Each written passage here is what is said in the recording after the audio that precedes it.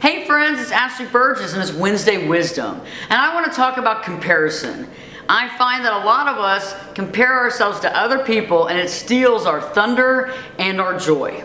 I've compared myself on my looks, my talent, my family, even my husband versus someone else's husband. Why do we do this? And so I ask you today not to stop comparing yourself, because we've done this for a lifetime. It's going to take a lifetime to stop.